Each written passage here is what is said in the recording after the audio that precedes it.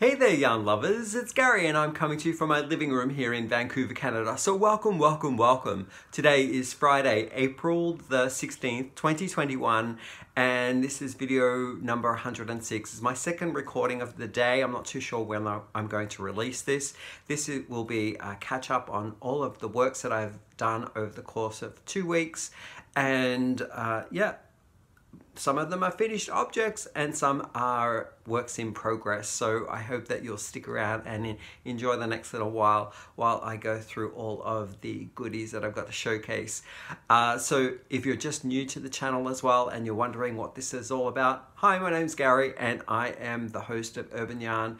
I've set this channel up to talk about all of my yarny adventures. So that's knit, crochet, a little bit of dabbling in hand dyeing of yarn, and acquisitions. So I talk about price point and also where I buy things either online or in store, and talk about flagging some sales as well if I see anything, so I can share amongst all of my fiber friends. For those fiber friends returning as well, I want to say welcome back. Good to see everyone. I hope everyone's doing well and being safe. And yeah, and thank you. I appreciate the time that you're spending here. If you're new as well, welcome. So let's get stuck into the podcast and talk about finished works. So I finished the work that I had done. I'm showing you the test piece of the swatching, kind of the color fading that I was talking about over the last couple of episodes. So I did a swatch in a strip of maybe around, what does it say, like 5 inches in width, and then I just knitted up with the holding strands of yarn together to blend colors, and this is what I turned it into, a little bit of a neck cravat style cowl, and it sits underneath a jacket like this. So really comfortable and soft. It's fingering weight yarn, held double, and yeah, so I'll just show you what it looks like. So there's the tube. It was in a flat swatch, as I mentioned, and I just seamed the edges together to create the cowl. So this was my test for a larger piece that I completed. Now, there's no pattern to this, it's just garter stitch, and yeah, that was it. So yeah, and I finished it. I finished a, this pattern has 2 sizes to it, and I chose to complete it at the smaller width of the project. So it ended up being a scarf instead of a shawl wrap, and it is called the Adventuring Scarf, and it is by a designer called, her name is Ambah O'Brien. It is a paid for pattern on Ravelry. I'm just making sure that I'm showing you the right side. Yes, I am. And as mentioned, it does go through the same color swatching that I did on the test. As you can tell, it is in a parallelogram. I think that's right. So the edges here, the shorter edges are on an angle, and it has little eyelets throughout the pattern. Really nice texture.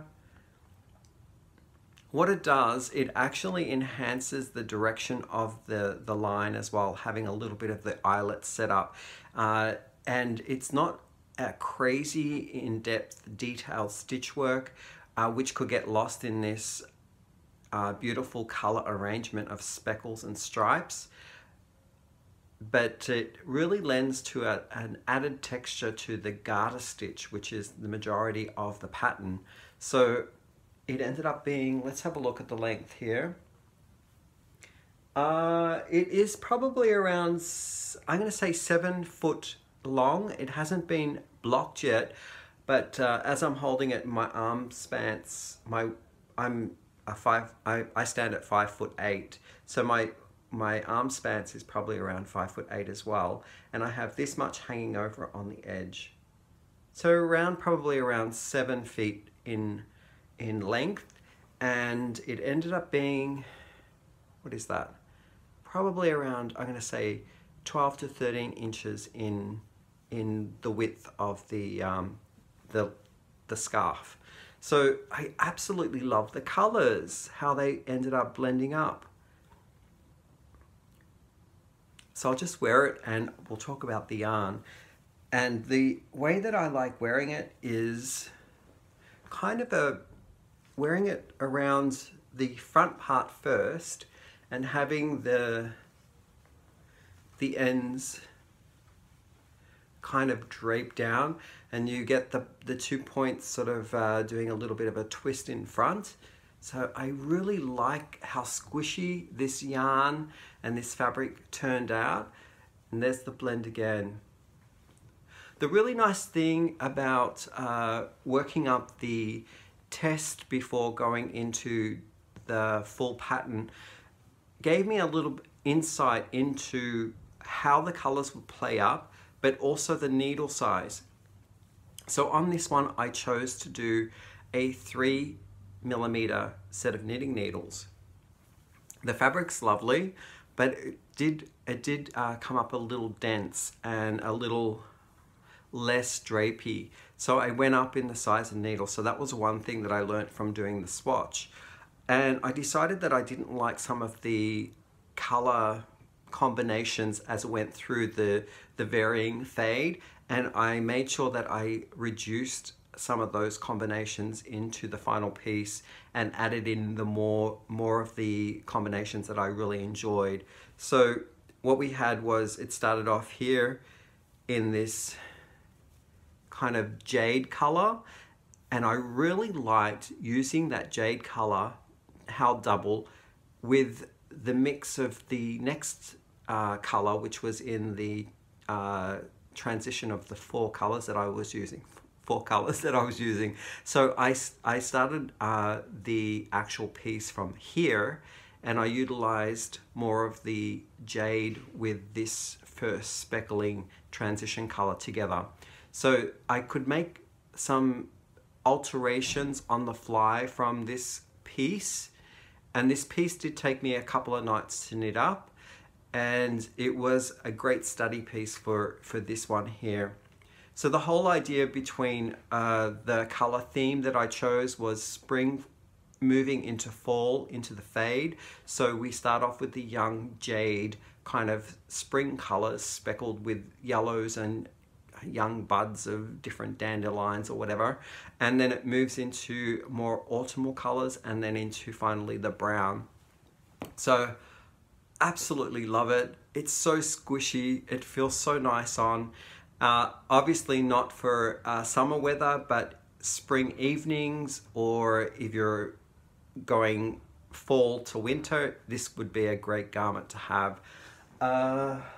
Let's look at some of the yarn. I ran out of the jade color. It was a hand-dyed yarn that I over-dyed from a Hobium yarn, and it was called their Cashmere Gold, and Hobium no longer has that particular brand on their website, but they do still have some of that range. I'm not sure what weight they are. I think they're a little thicker, and this one ended up was a sport weight, so number 2 weight yarn.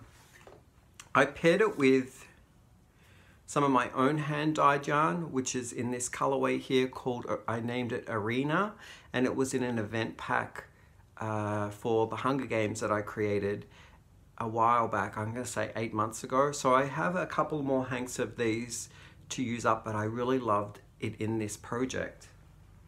I paired it with the next color here, which was Color Story Yarns by Estelle, and that was my next one, called Leaf. And the final one was a Hobium yarn in their Yarn Bee collection called Authentic Hand-Dyed Tonal, and the colorway was Chestnut Ember, yeah, Chestnut Ember. So those 3, plus the first one that I ran out of in a jade color, were my transitional fade. Absolutely love them. So I have enough there to maybe try those colors in different fades later down the way, or if I want to do something else. Now, the nice thing about the pattern that Ambah O'Brien had created called the Adventuring Scarf, the inspiration came from using up mini hanks, and each of the repeats that run through, I think it's like a couple of rows, she's measured it out so that maybe a 20-gram skein of a mini would make one full section of the repeat. And then she's got a couple of samples on her pattern as well that have stripes throughout, and they look equally as beautiful in a fade or in a mini stripe kind of pack. So if you're interested in utilizing some of your mini skeins, this might be a pattern to go to. I'll link the pattern down below in the description box as well. This pattern also taught me a new thing, a new technique, and it called for a stretchy bind off, and I didn't know what stretchy bind off was. So I went onto YouTube and did a search. The first person to come up with their tutorial was A Very Pink Knits, and that's Stacy. She's a great instructor on how to do things. So in about 2 minutes, she shows you what the stretchy cord bind off is, why it is essential, and then she jumps in to show how to do it. And in about 2 to 5 minutes, I pretty much got it, and it helped me bind off this final step in the pattern. Now, the next thing that I'm going to showcase is one of my Make 9 items that I've added to my 2021 Make 9 card. And here it is here. It's another knitted pattern, and it's called the Brioche Beanie. It is by Novita, and I'm not sure who the designer is. I don't remember reading a designer name, but I will add that to the description box if I can find it. I'll also link this pattern to where you can find it. I believe it might be a free pattern, not sure, because I did buy a couple of magazine patterns, and it might be included in one of those magazines. But yeah, look at it. It is awesome. I love this pattern so much. It was a bittersweet frustration and tribulation kind of experience for me, because I did learn a few things, a lot of things actually, because I've only done brioche twice before, one being in the round, one being actually 3 times before, 2 being in the round, 1 being a flat piece, and now this hat with decreases. So the nice thing about this pattern, let me show you, is that it is reversible. So this side has the green and blue yarn and hints at the ridging work in the yellow, which is equally just as nice. This is kind of a little louder, it's speckly, I like that. And then the other side is more of the yellow being the predominant color, with the speckles of green and blue for the recess part. And I love it. It's so stretchy. It's very, very squishy and soft. And I can see myself doing a little bit more of this, but I do want to say, if you are tackling for the first time and wanting to learn decreasing in brioche, and you choose a small project like the hat, then I would say use lifelines, because when I was feeling confident that I knew the stitch work for just the body part, which was the straight brioche, I was thinking, okay, I am confident with doing that part, but maybe not the decreases. So I put in a lifeline just before the decreasing section began. I used it 3 times. So I tried one with reading the pattern, pulled it back to the lifeline twice. So there were a couple of false starts, and then I also put another lifeline in just before I switched to the double pointed needles, because I did this on a, what was it? It was a 3mm circular set of needles, and then when I transferred over to my 3mm double pointed needles, I threw in a lifeline, and it was quite needed as well because I pulled back to that lifeline I think once. I wasn't quite in the rhythm of using the double pointed needles and knowing exactly what I was doing with the sections. So I did make a couple of errors and I had a chance to pull back because that second lifeline was there as well. So just a little bit of a tip there on if you want to try out brioche decrease beanie to add in a lifeline. It'll save it.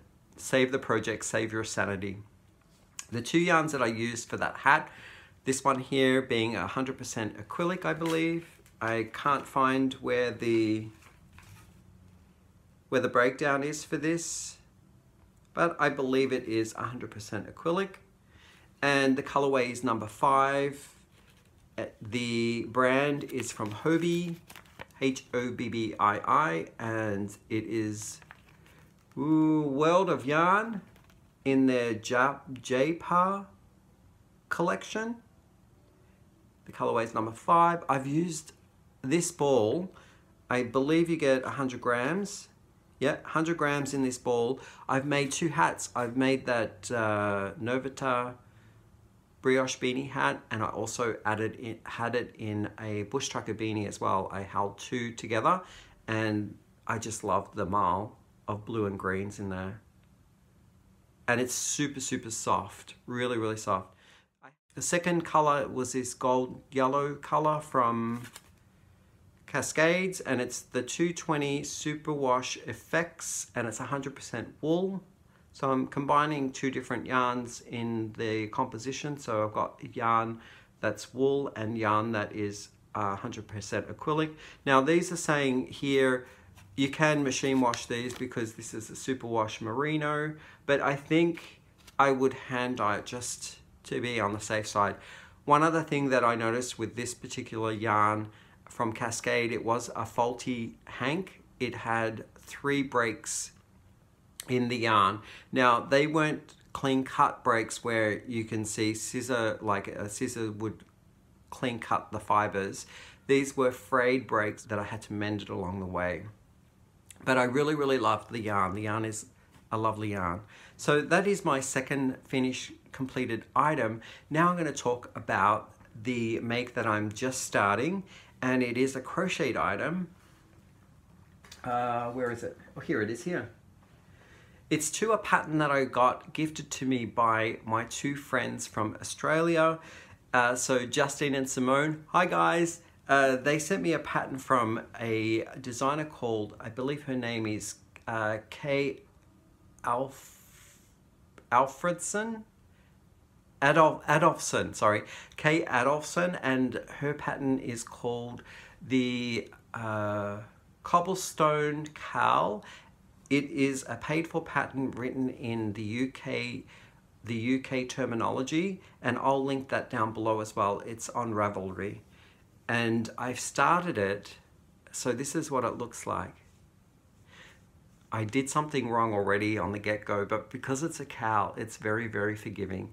So it called for a 4-ply for one yarn, and then it called for a bulky 6 for the second yarn.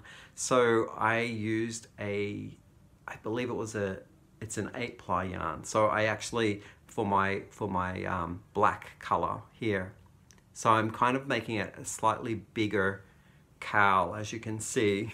it's really big, but I don't mind it because I can wrap it twice around like a person who ever gets this can wrap it around twice and have like a little bit of a full coverage, so to speak. And I haven't finished, I'm still working on it, but I really like the colors. It looks like little galaxies to me, like swirling colors in the sky at night. So the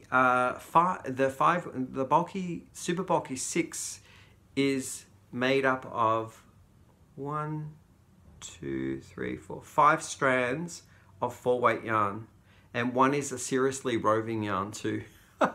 So these are the strands that I'm holding together, and it's making up those little cobblestones, so they say in the pattern. So that's the super bulky 6. So the colors that I've chosen are, I'll try and hold them all up together so that you can see. And these will probably be changed out throughout the piece because I only have a small amount of some of them. And sorry about wobbling the camera. Here we go. And there's a little orange there too. I really like the colors. So this one here is from, I believe, Willow Yarns, and it's their Quiver brand, and it's in this blue color. I don't really know what the colorway name is, the label's over there. I'm also throwing in some purple, which is a hand-dyed yarn that I over-dyed a Peyton's denim yarn. That's a lot of fun. This is the one that roves seriously like crazy, and it's a universal yarn. I think it's called bamboo something or other. But look at that, like there's every once in a while there is a puff of crazy yarn. But I like the color, and that texture is pretty, it's pretty neat. And the final one that I'm, sorry, I've got two more. There's this one here, which is from Ice Yarns, and it's called Wool Cord Aran in the fuchsia colorway. And this is the leftovers of what I had started when I was making the child size bush tracker beanie hats. And here's another Peyton's denim yarn here. It's a chain spun yarn, and it's in a orange color, which I over dyed as well. So my mind is that I'm thinking of choosing and combining all of those sticky yarns that have roving, or they have some sort of felted quality to them, so that when I am joining them all together, they're actually matting up quite easily, and they're not separating. So as you can see here, they're all kind of like sticky yarns together, and they don't really want to separate. They want to slowly become one.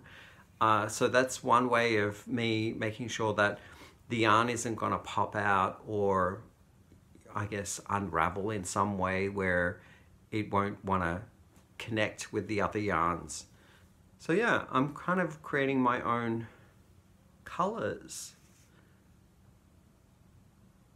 Yeah, I really like it. So I just started that last night, so I have a little bit of work to do on that. I might actually have to make it a little wider than the pattern suggests, because I am using a larger base yarn, which should be a number 2, but I'm using a number 3.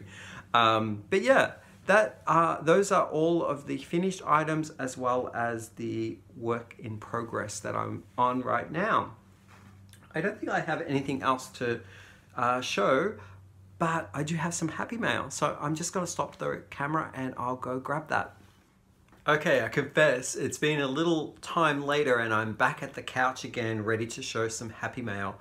Super, super excited about this, and what wonderful gifts I've received. So I want to say at the start of this, thank you so much to both of these people who sent me something. And a side note here, it's not necessary for you to send me anything, but I do appreciate it, and I do love and treasure all of the items that are in these gifts. So I've reached out to the people who sent me the happy mail, and they're happy for me to show the cards and the gifts here on video. And let's start with a lovely package that came with this card inside of it from my friend Jane. Wonderful, beautiful.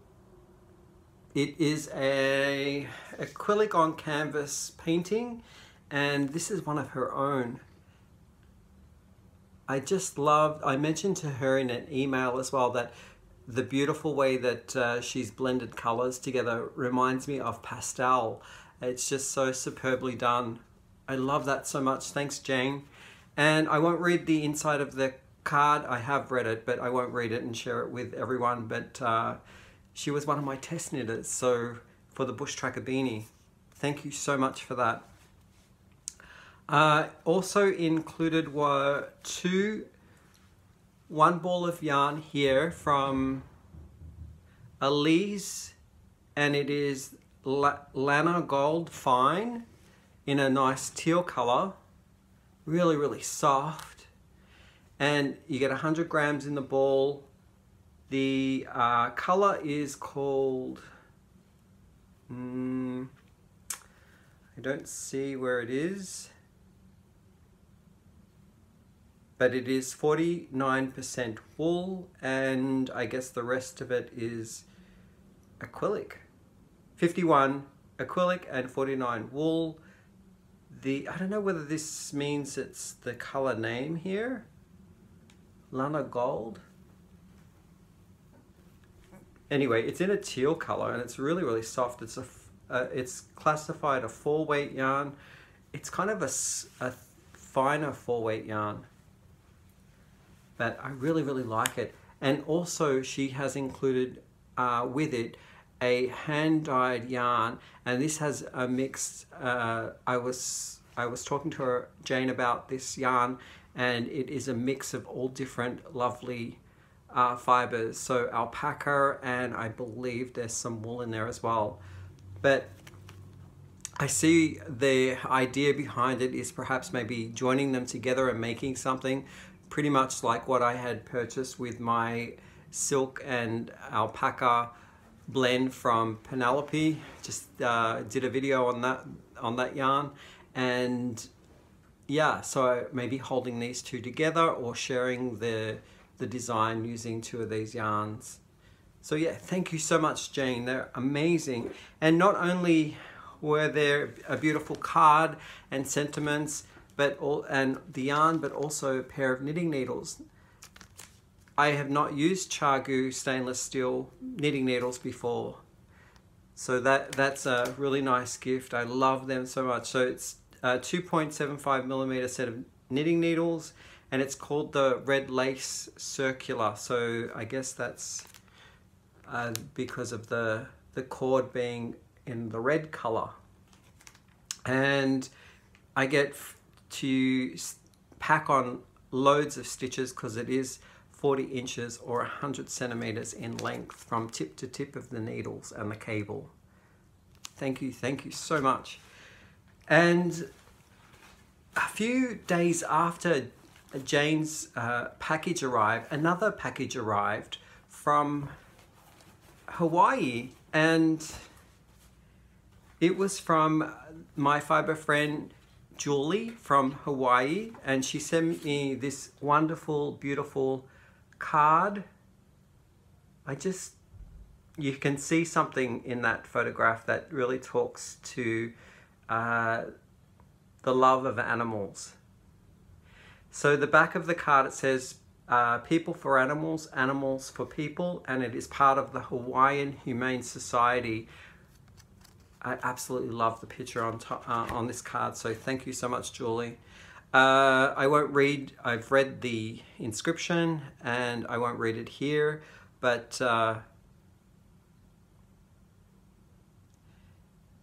yeah, it's a beautiful message, and I really like that. Thank you so much for that. So in the package, Julie has gifted me 3 hanks of really, really soft, what is this? I think it might be sock weight or fingering weight. It's superwash merino, 75% and 25% nylon, and it is saying here that there are over 100 grams because it's got 4 ounces of yarn, and approximately giving 434 yards. I don't know what that is in meters, so maybe a little less, maybe 420 meters. And the colorway is called Scottish Rose, and it's inspired by the TV series Outlander. I absolutely love them. So it's got a bit of like a pink rose color, but there's also some green in there as well. So nice complementary colors there. So let me just show you I've never heard of this brand before, so I'll just show you the front of the label. It's called Bumblebee Acres Fiber Farm. Wonderful. And that's the website address should you want to go and check them out. I'll link all of the yarns into the description box below, and I absolutely love them. So they're super soft, and they really are my colors. So I love them. Thank you. And also in the box, thought it was all done, but Julie has also thrown in here some snacks for me and Chad. We could snack on those for sure this weekend. They look yummy. Honey roasted macadamias, and the brand is called Hanua Loa. I'm sorry, I'm probably brutalizing that. It's obviously Hawaiian. Mauna Lona? Loa. Mauna Loa. So yeah, can't wait to get into those. Yeah, me too.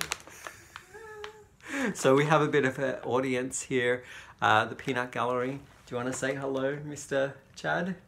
Hello. All the happy mail that I'm so grateful for. It's amazing. I can't wait to get stuck into this yarn and to those wonderful, delightful treats. I absolutely love them. Thank you, thank you. I think there's one of these missing. It's rolling off on the onto the floor somewhere. But I love them. Thanks so much. With that, I'll catch you up in the next episode. Please, everyone, stay safe and enjoy your weekend or your day whenever you're watching this. And I will catch you up in the next show. Thanks. Bye.